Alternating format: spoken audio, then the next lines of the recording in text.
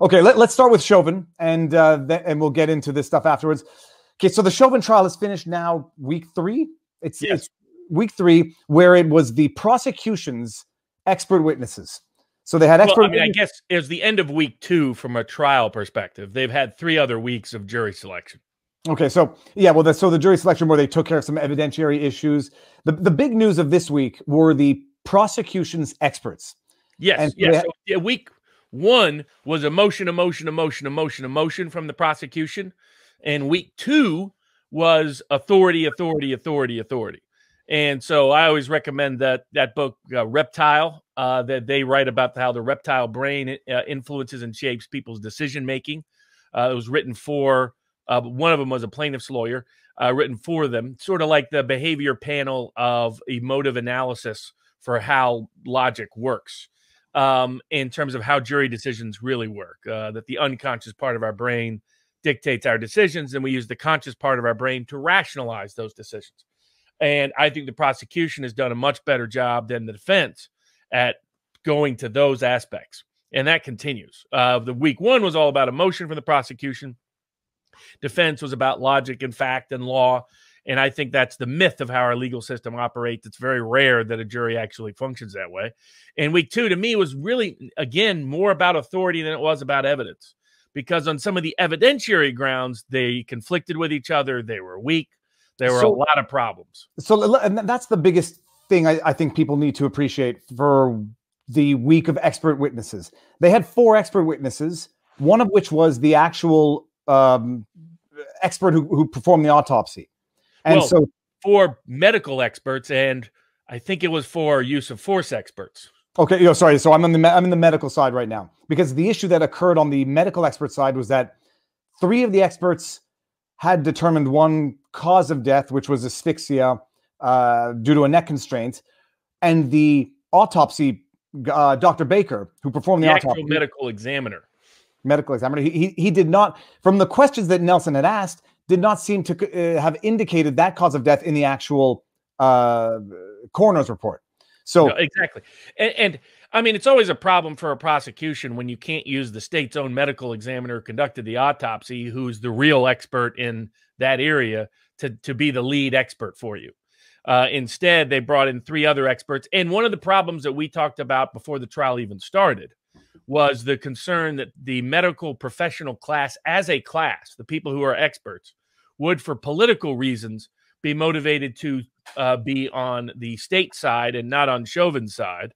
And that became clear early on because several of the state's experts didn't take any money.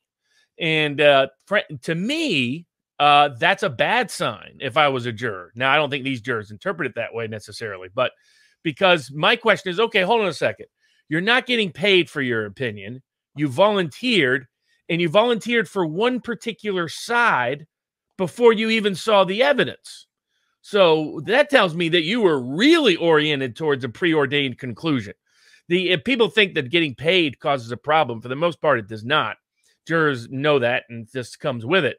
To me, it's a bigger problem when you volunteer for free in your first ever criminal case, as one of the lead witnesses, Tobin, was. And that tells me, okay, you went in looking for an excuse to blame Chauvin for what took place. That means you're even more biased than a regular one. And then he proved that later on in some other proceedings. But I look at this in 2 different ways. One is how most jurors react. Most jurors react in what the prosecution was really doing, in my view, was authority. They're saying, look at this person's written a big book. Here's the police chief. They brought in the police chief. Look at these trainers. Look at this big LA use of force expert. Look at this big doctor, this big doctor, this big doctor. And that's really what the argument is. It's along what Reptile talks about. It's emotion first, authority second. Emotion says you got to do something here. And then authority says this is who you have to do it to. And I think that matters often more than the content or substance. But let's say it's a jury that's one of those rare 10 or 20% of juries that's really was open-minded and is really trying to dig through the facts and come to a conclusion. In that aspect, I think it was not such a great week for the prosecution. Started off terrible. Their own use of force experts undermined their position repeatedly, especially the ones that came from Minnesota.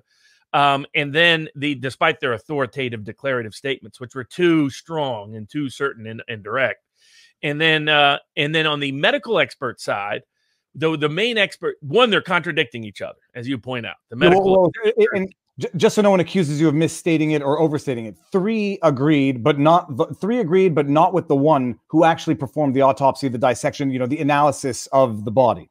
So yes, exactly. And I mean, basically they went out and found some experts. In this case, they volunteered, most of them, to say what they wanted to say, because the state's own medical examiner didn't say it. And that's a problem out of the gate. As a prosecution, you never want to. I've almost never seen a case where their own medical examiners contradicting their lead expert. That's just, especially when their lead expert is so certain. That creates a problem. I mean, and again, the state had to put up the medical examiner because they knew the defense would make him look worse. So the jury hears them. I would have waited to put up the medical examiner next week and concluded on the same message. Instead, they concluded on a message that rebutted their original message. And that original message didn't come with any hedges to it. And so the medical examiner's conclusion was that basically stress. It's what we talked about beforehand. That stress is what killed Floyd in part. Now, one thing that's critical here is they do not have to prove that the sole or but-for cause of death was Chauvin. They just have to prove that Chauvin contributed to it. And this is one of the points of clarification that we need to go over this week. So the prosecution does not need to prove that he was the sole cause or even the primary cause, but a contributing cause. That's exactly right. And if they do succeed in proving that Floyd had a heart condition, he had drugs in his system, he had COVID, he had a cardiovascular disease, even notwithstanding all of that, and in fact, notwithstanding, like Requeta said, notwithstanding of whether or not he might have very well died within a half an hour, if Chauvin can be proven beyond a reasonable doubt to have been a contributing cause to a reduction in what would have otherwise been remaining of George Floyd's life, then they succeed in proving the assault. They don't even have to prove that. They just have to prove he contributed to his death. It doesn't matter even if he changed the time frame. All they have to do is it's a substantial factor. Now, it can't be a minor factor. It has to be a substantial factor, but that's it. So that's why causation is not that. That's why I thought they made a mistake.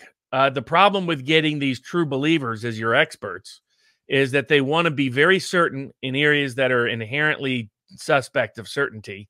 And in a case like this, and similarly, I mean, Dershowitz made the same comment. He said he believed the expert up until the expert started making very declaratory certain statements. Then he was like, "Okay, this guy's clearly got a bias." But the other problem is that they're trying to prove something. One of our lessons or mantras: don't try to prove what you don't have to prove. But that's what they've set out to do. At least the experts did, by saying, "No, it can only be this." And frankly, that's when I thought the prosecutor's lead expert, Tobin, did his most damage to himself by saying, when you start saying smoking doesn't hurt you and heart disease couldn't have caused anything or contributed to it even, and and that, I mean, I think something like 90% of smokers, he said, don't suffer any problem from smoking. At least that's how it came across. A lot of people were like, and this was where I made a point on social media, which was that if I was the prosecution on the expert, I wouldn't have them go up and say he's breathing totally fine and he died from inability to breathe. I understand that they have an explanation for that. My point is that, remember, this is a jury that's no way going to get self-educated or trained in this area of medicine. That ain't happening. So their ability to understand is going to be pretty basic. And like I said, most of the argument's really from a position of authority. I'm a position of authority. I say guilty. End of story. But in terms of if you're worried about a jury that's actually focused on evidence, I would not make arguments that contradict common sense and or that sound like they do. And he did that, I thought, repeatedly. And he didn't need to from an evidentiary perspective. They don't have to prove that heart disease wasn't a factor. They don't have to prove that. They just have to prove that that it was a substantial factor, the nature of the neck and body restraint. Yeah. And if they prove a substantial factor, they get to assault and then they get to felony murder because in theory, according to Minnesota law, they have proved the underlying felony causing death. Hence, they succeed on the claim. So I'm just going to bring up this. Proven intent, obviously, but that just shifts the issue to intent and use of force and removes the causation question. Those are the two big issues in the trial. What was Chauvin's intent? Was it did he know he was using force so excessively that he was likely to cause substantially bodily harm, or knew he was likely to cause death in the cases of the top two counts? And then did he actually cause the death? The other problem with his testimony is something that we predicted before the trial even started. That I said that if they're going to blame the restraint, then my view is that he likely died at the 4 or 5 or 6 minute mark, and that most of the length of time he was on him, he was on someone who was dead. Well, Tobin basically said that. Now, I don't know if they've thought it through. This is what happens when you have a gung-ho expert who only has a slice of the case, eager to prove his slice of the case. Is that means that, like most of the complaints are, why didn't he turn him over once he wasn't moving? Why didn't they provide CPR? Why didn't they provide help when they knew that there was no pulse purportedly? Well, all that happens after Tobin says he was dead. So that can't be a legal factor now under Tobin's own theory. Under Tobin's own theory, it's only what happened while he was still doing things that were physically consistent with resistance. They didn't make sure Tobin's testimony lined up with their use of force testimony. It appears they actually ambushed the defense lawyer and came up with with this breathing explanation in part to refute the fentanyl the night before.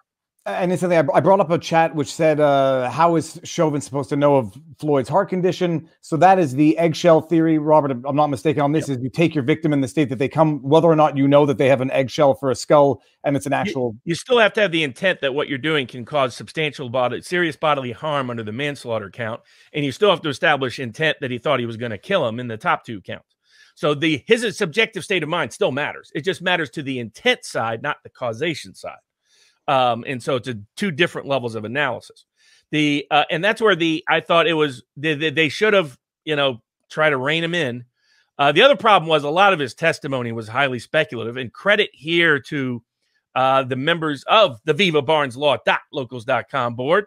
A bunch of them have medical experience or family members that do. And they responded because one of the things he said towards the end, because the biggest thing I was curious was not blaming the restraint. I knew that, okay, sure, they're going to find somebody to blame that, but exclude the possibility that fentanyl was the sole cause. Explain why that was. And I thought they would just say it was a cause, but not, I didn't know he'd go as far as this guy did. But one of the statements he made that I thought, I'm pretty sure that statement's false. Not being a medical expert, but having read some of the medical literature on this and talking to people who are medical experts. He said it couldn't be fentanyl because you have to go into a coma before fentanyl. Now, I think the prosecution was actually being sneaky. Throughout the case, they've often framed the question that if you read the question, the answer is honest, but the answer doesn't mean what it sounds like it means because the question's actually more hedged. So I think they're saying a traditional fentanyl overdose, which usually goes into coma and then death. But my understanding is one of the defense's theories is that this was caused by what they call wooden lung, where the muscles around your lung don't work because of fentanyl, and it basically prevents you from being able to get the oxygen you need to breathe.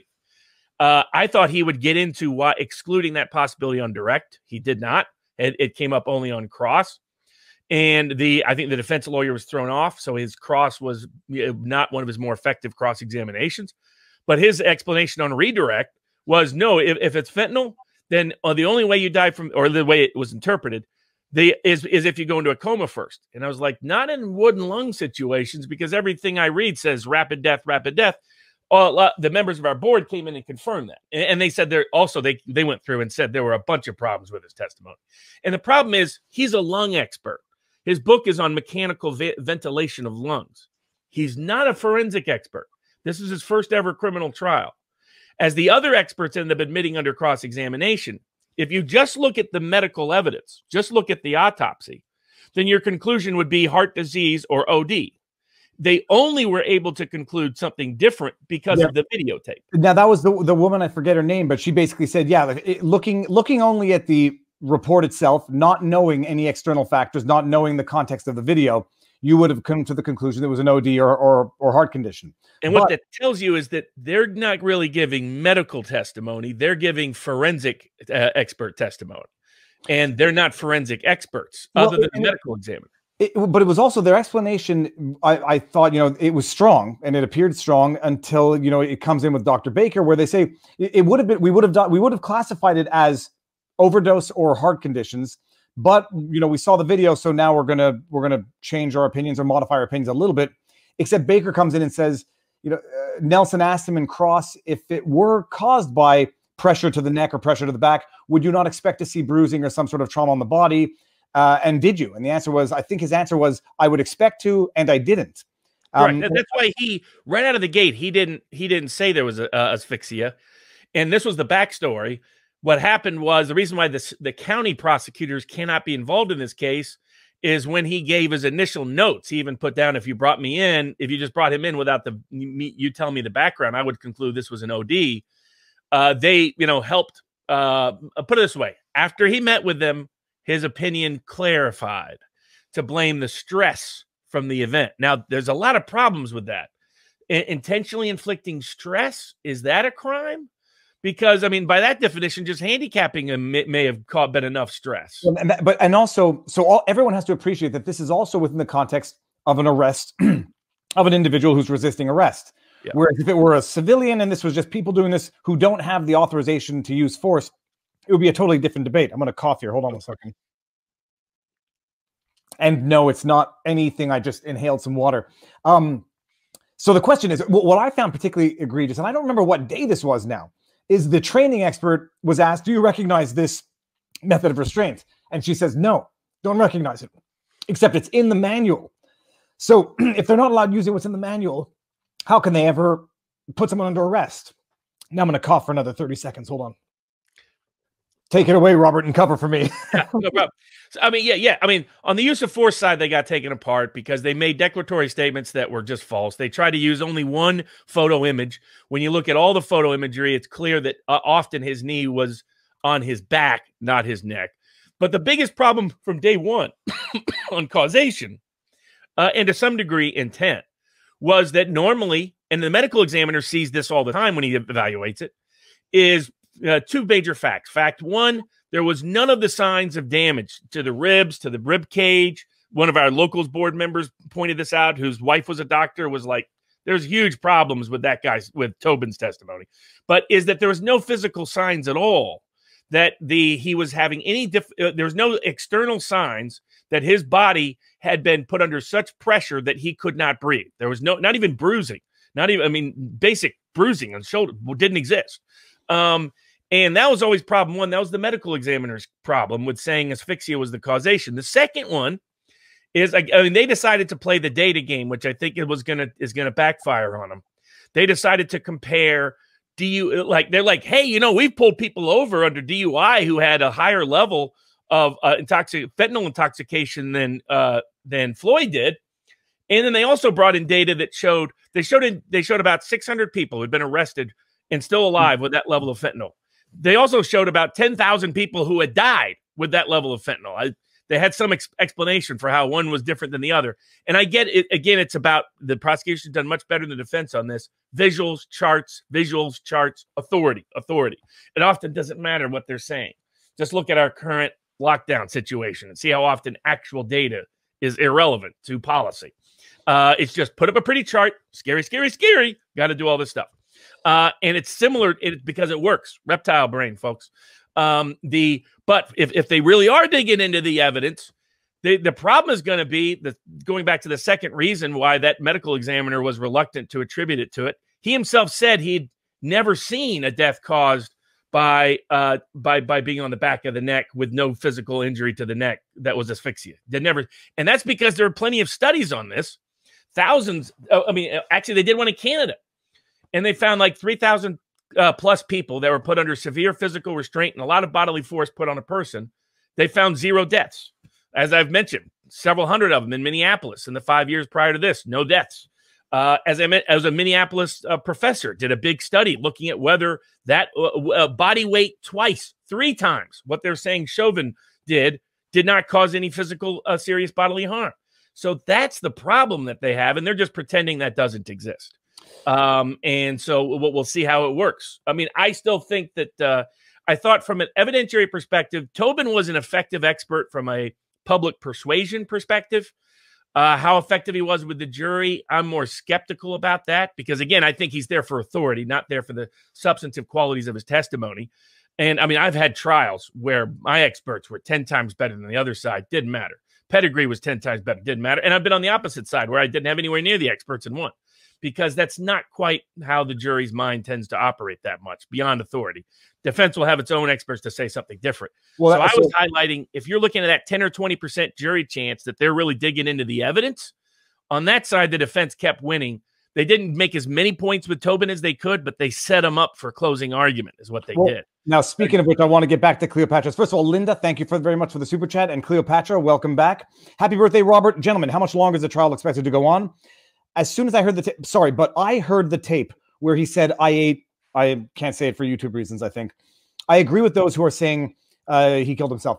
So this it's a classic verbal what you hear one, because it's either I ate or I ain't got or I ain't no, something like that.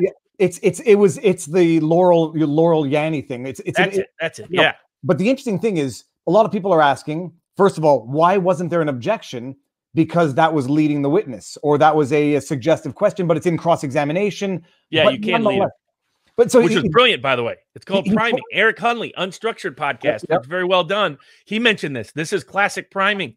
This is why I recommend people to the behavior panel, and to Eric Hunley puts all those people on. Because it teaches you about how the human mind really operates, whether you're dealing with political persuasion, economic persuasion, legal persuasion. That was genius of him. That was genius the way he did that. For anybody who didn't see it, he plays the video, asks the guy, what did he say? The guy says, I don't know. I forget who the witness was. Says, I don't know. And he says, does it sound to you like he said, I ate drugs? And then he plays it again. And the witness still says no.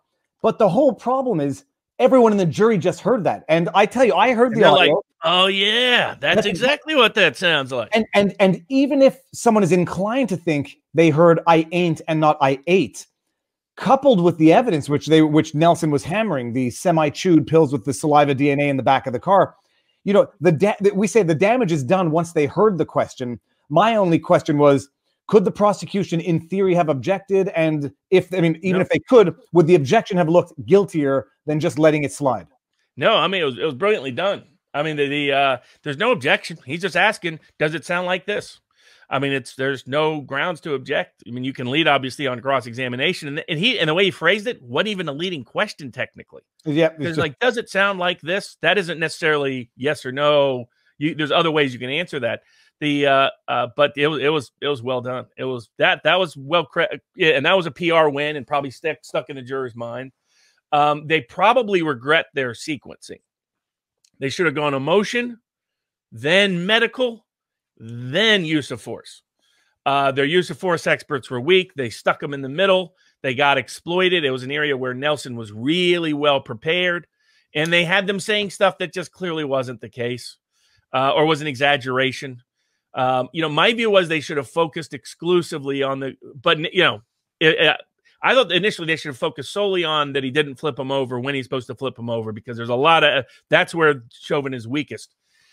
Instead, they tried to say that even putting the knee on the neck was never okay. That's what one of them suggested. Well, two of them suggested that. You know what I mean? I was having a discussion with other lawyers. I said that statement lacks credibility. Like, it lacks credibility because it's in the manual. So the question is not, was the move approved? The question was the move approved for the duration of time for which it was used, given the circumstances when he became unresponsive?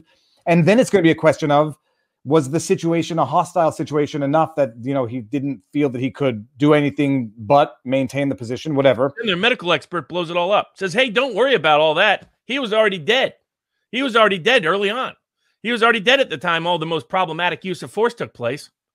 I don't think they've thought that through entirely. And just like they hadn't thought through, like Robert Gruler made this point watching The Watchers on YouTube, also as a locals channel, watching thewatchers.locals.com. And he's been doing some of the greatest coverage. I tweeted it out as a serious joke. I'm jogging on the treadmill, watching Robert Gruler's assessment so that I can start putting things together. It's great analysis at the end of every day. He put up, and by the way, this is why crowdsourcing is useful. Just like our locals board came up with a lot of data and information, I'm probably going to crowdsource for the Rittenhouse case in part because you get tons of great feedback and information that you just can't come up with all on your own. And one of the things that he pointed out that then showed up in Nelson's cross-examination later in the day, because I think he pointed it out early in social media, so it got back to different people close to Nelson, was, well, why was he saying if his breathing problems only occurred because of the restraint and nothing to do with his heart, nothing to do with fentanyl, then why was he saying I can't breathe from the time 8 minutes before he was being put in the squad car? And it's an interesting thing. So Robert Gruler pointed that out, said, you know, I would have asked the same expert who said, you know, this was all when the knee started issues. I would have asked him, why was he saying I can't breathe in the car before anything started? But I can tell you why he didn't. Okay. Because when you have a really good expert like that, that's very persuasive on the stand, that you got ambushed with the night before with his key material change in his testimony, you're scared of where that answer could go. Maybe this guy's going to come up with some great answer and so you figure I'll just save it for one of the lesser expert witnesses and then have my people put it up and then make it in closing. That's likely why he did it. He was clearly thrown off by that expert. I mean, they did a good job. I mean, the way I always put trials, actually somebody else who was used to work with me in trials put it this way: there's always going to be blood on the floor in a trial. You just want more of theirs than yours. But anybody who goes in, I had a great Bobby Kennedy, former prosecutor, who said Frank Turkheimer taught evidence at Wisconsin. He said anybody who tells you they did a perfect trial from an evidentiary perspective is either an idiot or an ass or both. And I thought, you know, that's insightful. It's like, you're always going to make mistakes. Just try to minimize the number of them. Well, and that's so I think that's part of it. Prosecution did a very good job on that side of the aisle, but there were risks. The risks were he cut off part of their use of force case. One, he contradicted the medical examiner. Second, and third, he made some statements that I think they can have a lot of hay with. I mean, if it turns out there's a bunch of defense experts get up and say, "Oh, under wooden lung, everybody knows that you don't go into a coma, you just go trapped to death," and they have several, and they cite a bunch of learned treatises and the rest on it, then he looks like a liar because of the way that he presented them. And all of a sudden, they've done in that 10 or 20% chance they're really following the evidence. I thought this week was a bad week for the prosecution. Even their top witness set themselves up in bad ways down the road.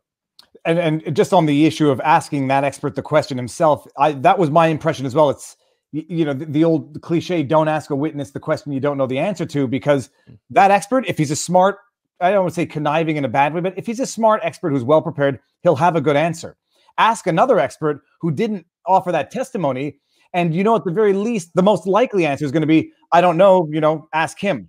But at the very least, by asking the question yet again, you ask the question is, why was he complaining about breathing in the car when that expert said, you know, the breathing issues would be only as a result of the pressure? The most probable answer is, I don't know, ask that witness, but you've already planted the seed again, like you did with the, what did you hear in the recording? And incidentally, I mean, you know, I was thinking, had he asked the original expert probably would have said he was already in restraints. That's enough to cause the initial difficulty, which was compounded by the knee. So probably better not to ask the witness who will give you a smart answer. Ask the one who is more likely to not to give you the answer, which brings us to how good a lawyer is Nelson. Robert, I think he's a classically trained lawyer. So I think he's strong where you're taught to be strong. You're taught to be a very good cross-examiner. You're taught to focus on the facts and the law. And he does that exceptionally well. I thought the only person who tripped him up was that one expert, the main medical expert, Chauvin, for the prosecution. No one else really has. And he stayed away from problematic witness, stayed away from problematic questions.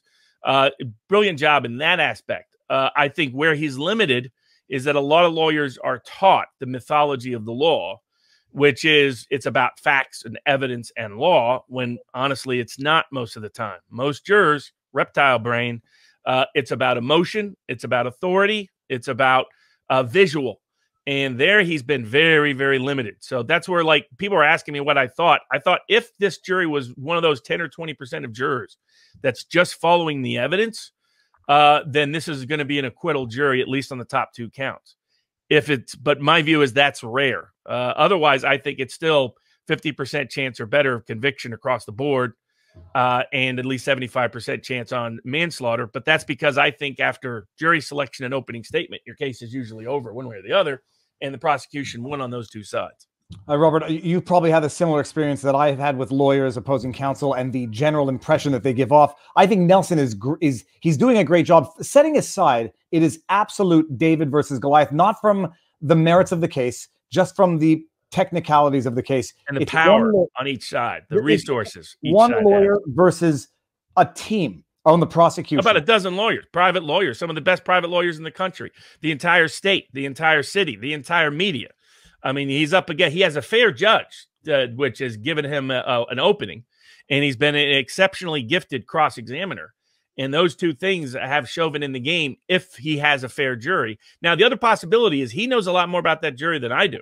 And if it turns out he picked a very good jury and knows that they are a fact-driven jury, not a normal jury, then he's very much in the game. What I love is Nelson. Nelson can play off his image. His image. He looks a bit goofy. He looks a bit. His ties have like a nerd knot. You know, they're like this. They're like something out of the 1970s. He looks like someone who you might underestimate, and he looks like someone who always is nice, which makes it much easier for him to get away. Very good at couching his phrasing. Very good at not getting upset or agitated very often. Very good at framing, and the sequencing of his questions is just brilliant.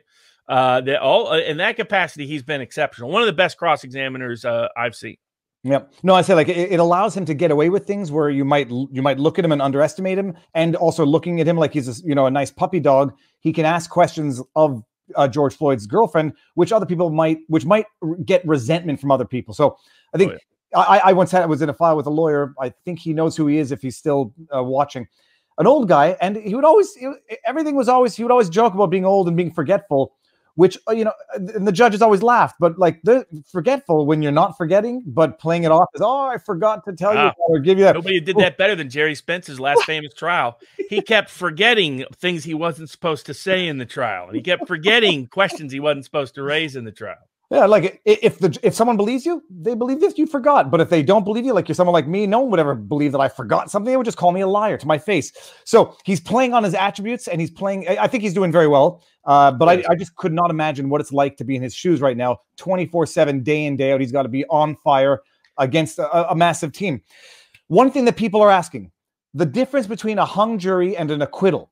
And big. A hung jury, they get to try him again.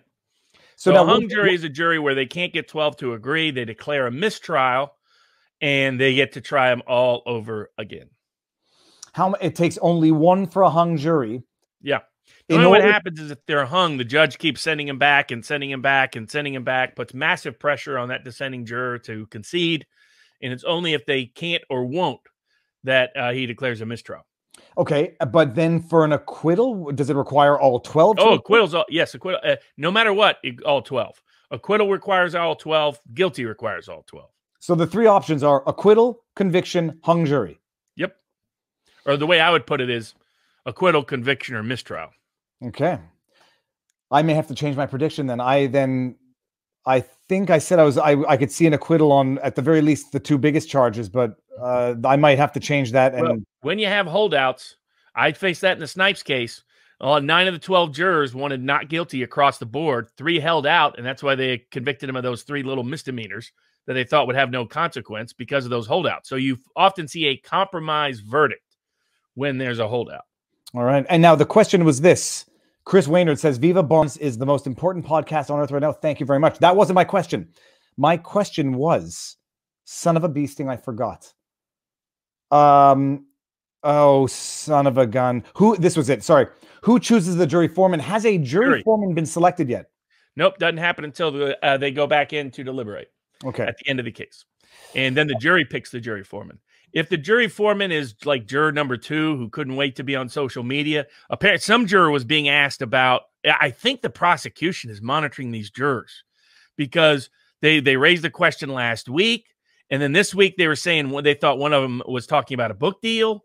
And it's like, I've never seen it at all, actually. And it's very rare that anybody is following the jury during trial. Sometimes they follow them and say something after the trial, but very rare during the trial. That also tells me the prosecution is nervous about a couple of jurors. But if it's that juror number 2 who was all eager to be on the jury and she's the foreperson, she'd be the kind of person who would love to be, then, Chauvin is done. If, on the other hand, it's an African-American male, then one of the particularly certain ones that I was following during the jury selection, then he's in the game. So who the jury foreman is, if they come back and ask questions, usually by then we know who the jury foreman is. That can often be indicative of where the jury is likely going to be heading. Okay. And then the last question that I had on this subject was, people are getting confused between reasonable doubt and any doubt. And the well, yeah, kind of. I mean, I find that those arguments by prosecutors lame. So here's the jury instruction in Minnesota. If you have a reasonable doubt is any doubt based on reason or common sense. So the impermissible doubt is doubt that's not based on reason or based on facts that do not relate to the case. So, but I find, any possible doubt, that's what any possible doubt means. It means, metaphysical doubt, things like that, doubt based on things that don't relate to the case. But if you have, as a practical matter, if jurors think somebody's guilty, does anybody really think they say, well, I think he's guilty, but not beyond a reasonable doubt? You're not going to find many jurors who ever think that way. The reality is the real evidentiary standard is more likely than not, despite whatever the legal standard is. So reasonable doubt just allows jurors who feel that a person's not guilty to feel more comfortable arguing that point. That's all it really does. I've studied a lot of juries, mock juries, focus groups, you name it. And this has been convincingly proven to me repeatedly. But I always give the Alfred Hitchcock example. So I think it's either that or it's a Twilight Zone example. Somebody told me once, but I used it in the Snipes case. And after that, prosecutors tried to prohibit me from using it in future cases. They think that somehow is why. And a lot went into that. But before you point the finger of blame, make sure that the person is may be certain of your accusation, lest you put an innocent man in prison is the core of it. And that's all that really means. But the beyond reasonable doubt should matter. Practically speaking, it is very rare it actually matters in most jury decisions. All right. And coming up for this week now, prosecution has finished its evidence, or do they still have witnesses left? They still have witnesses left, and I'm assuming they'll have a few, I think they still have the toxicologist left and a few others, but it's about to shift to the defense. And I assume maybe they've wrapped up the use of force, but they're a little weak on that, so they might try to buttress that a little bit. And then it's going to shift to, and I don't know if they have any witnesses specific to Chauvin or that day. I don't know if they're going to use any testimony from the other cops or not that was already recorded or not. So we'll see. But and then it'll shift to the defense. I think most I do not think Chauvin will testify. People are asking, how about the drug dealer? Does the defense call him up, even if all he's going to do is take the fifth? Oh, yeah, absolutely. Okay. Because that's part of their argument. It'll be up to the judge whether to allow the jury to hear it. They hear him asserting the fifth. But, in my view, it's pertinent because it's a person's assertion of the fifth cannot be used against them as a defendant. It can be used against other people in a civil or criminal proceeding, depending on the circumstance. So so to me, it's relevant that and we predicted that last week. Said that if that what was likely going to come about, and I took some crap from it with some commenters and whatnot, that it was speculation and what have you. Well, it wasn't speculation for very long. The evidence came out that the drug dealer was getting rid of drugs, throwing him over the thing. That he actually gave. That appears that what he gave Floyd looked like an oxy. Looked like oxy. Actually had markings on it as oxy, and it wasn't oxy. It had a bunch of fentanyl and meth in it. And so that he was giving him, I think it's called a goofball, because I thought speedball was with cocaine and the goofball was with meth and fentanyl. But I'm not a drug expert by any stretch. So there's a story about that, but that's for another day. That'll be a real hot spot, Robert. That's all I'm going to say. That's a long story. But so I think, given the nature of it, there is evidence that basically, and I think his defense lawyer even admitted it. Basically, he could have been charged with reckless murder. They've charged other drug dealers in Minnesota for doing exactly what he did with reckless murder. They deliberately withheld that evidence because it undermined their narrative. So it's going to be another factor. So you not only have causation questions, use of force questions, you now have whether somebody else other than Floyd is responsible for Floyd's death, other than Floyd or Chauvin or those other officers. The drug dealer who gave him something said, you need to help get rid of this. I'm sure that's what happened. That part I'm inferring based on the evidence, but given he was getting rid of other drugs, and clearly, why do you have a drug that looks like oxy if you're not trying to mislead people into thinking it's oxy? No, the idea is like the idea that the drug dealer either gave them to him, encouraged him to get rid of them by eating them, which might then explain what people heard in the recording. I mean, that when I say now that's a doubt to some extent as to causation, but all of that said, if they nonetheless prove that Chauvin nonetheless contributed, then they still get their conviction of assault for manslaughter. Yes, except for how they've set up their own case. Okay. I mean, in other words, they're leading the jury to think it's got to be all or nothing by having that medical expert testify the way he did. So that's not what the jury instruction will be, is my understanding. But, you know, they've put themselves, whenever people do this and try to, the Enron case was lost the moment the moronic defense Petrocelli, that idiot defense lawyer, first ever criminal case, what a criminal case not to be in part of, told the jury, this is not a case of hear no evil, know no evil, see no evil at Enron. There was no evil at Enron. Well, that was never going to be believed. From that moment, he convicted his clients, even though his client most likely was not guilty of the crimes he was convicted of. But that too is another story. All right, so that is good for upcoming week. We're going to see where it goes. There's how much time left in the trial schedule? 2 weeks? 2 weeks. 2 weeks. Okay. So and we may live stream the closing arguments and give our take on them. That'd be very interesting. Right from the courtroom. But that will probably be first week of May is the quickest, is my guess, that we'll get to closing arguments.